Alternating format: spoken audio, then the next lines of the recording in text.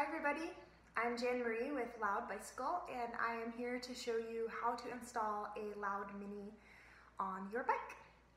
The most common location is going to be right here, so we're going to do that first. When you get your horn, you're going to have a couple of pieces in the box. One is this beautiful horn, mounting tab here, the button, this mount.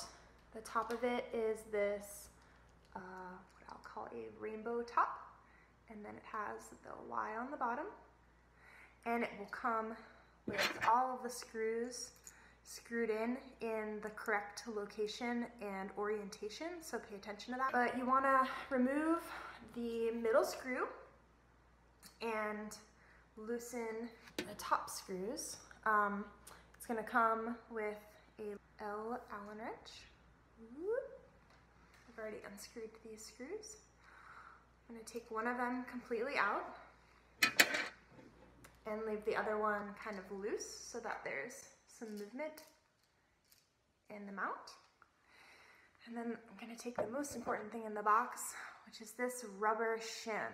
This is going to ensure that your mount has a really tight fit, which is essential to being able to keep it on the bike and keep it exactly where you want it. So I'm going to take the shim and wrap it around the handlebar as tight as I can. If you want a smoother fit, you can cut the shim to the exact size that you want it, and your mount will adjust to the size of the shim over the course of the first few weeks or months. So we do suggest that you tighten it down before every ride to ensure a tight fit. I mentioned that these screws are going to be screwed in the correct orientation. If you look really closely here, one side of it, this far side here, is flat, and the other side has a little bubble. The screw is going to go in this direction. So if you are like me and you don't have enough clearance here with this piece, you want to make sure that you have it in the orientation so that the screw is going to be coming in from the side where you have the most space. So generally the outside instead of the center side. Going back to my shim, put it in there.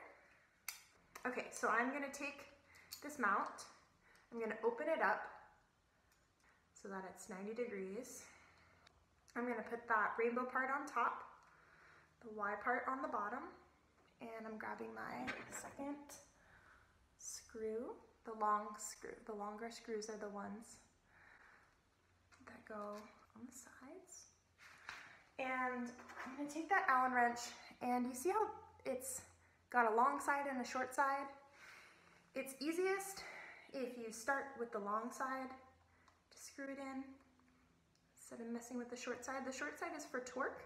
We're going to use that at the end when we get a little closer here. And then when it gets almost all the way as tight as I need to be, both sides, I can switch to the short way and tighten it down. So now we've gotten the mount on. But how do we get the Mini on? It's easy. This beautiful mounting tab is two-pronged, and our mount here is three-pronged.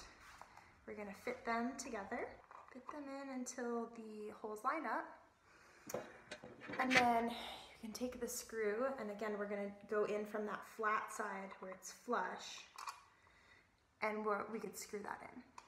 This is also the place where the thumb screw would go in.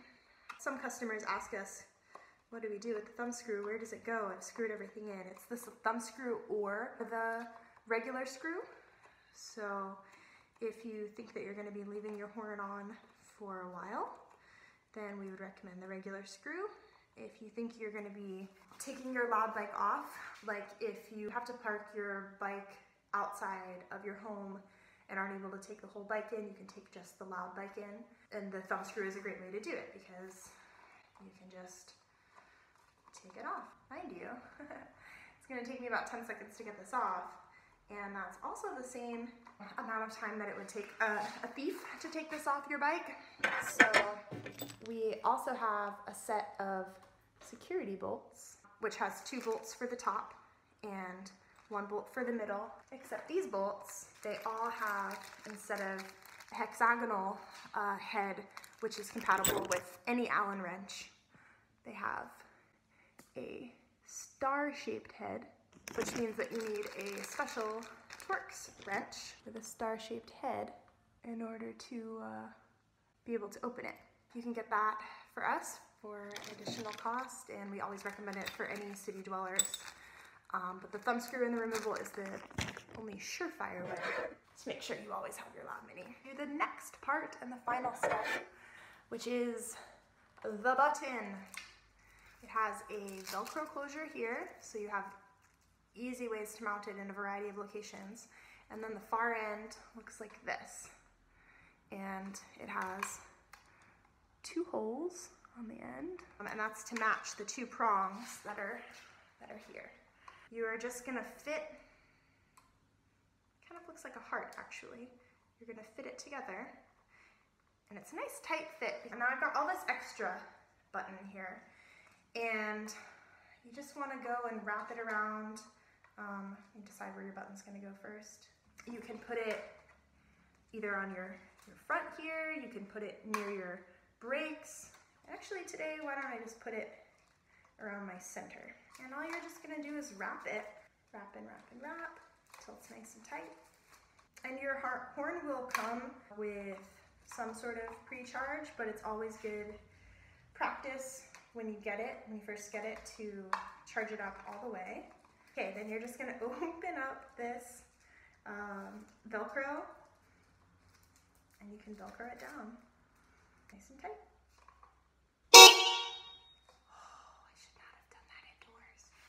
Another question that we get is, I don't have enough room on my handlebars. Where else can I mount my horn, or how else can I mount my horn? It really depends a lot on your bike. For both of these, you're gonna need an additional part. It's called the flip-flop mount. It allows you to change the orientation of this mount to be 90 degrees from where it is right now. The flip-flop mount, it looks like this. It looks like another mounting tab, and it will just fit into bottom part of your mount, and then your Loud bike will fit into the other part, so it makes it a little bit longer. One other location that is pretty common here, either on the seat post here or underneath, shim. I'm gonna put the rainbow side of my mount on the back side. And so then I will take my horn. But look, if I tried to do it like this, one, it wouldn't fit, and it's in the wrong orientation. I would only be giving a honk to people that are on the one side of me. So I'm gonna take that flip-flop mount. I'm gonna stick the 2-pronged side of it into the 3-pronged side of the mount. This would be a scenario in which you would use both the thumb screw and the center bolt. So I've got my center bolt in, and then I'm going to put my Loud bicycle, Loud Mini, here, my 2-pronged tab into the 3-pronged part of the flip-flop mount. And just like on the regular mount, there's going to be a flush side, a flat side, and a bubble raised side. You want to insert the thumb screw into the flush side always. And then my sweet little Loud Mini will hang in the correct orientation. That's one place that you can put it. Another place is on the front of this flip-flop mount. I put it on this extension here of the stem, and then I can have it going forward. Now, if you end up putting your Mini a little bit farther back on your bicycle, as you'll see right now, your button might not reach from where you want it to be. Like if I have my button over here on the front of my bike, it does reach, but it's a little taut. We do also have button extenders. So for friends who want to put their horns farther back, and also for our riders that are using recumbents, the button extender is great, and you can string as many button extensions as you want to together, and they will still honk just the same. So So I hope you guys have enjoyed this demonstration, that it was helpful to you. And if you have any more questions, just write to us and we will be happy to answer them.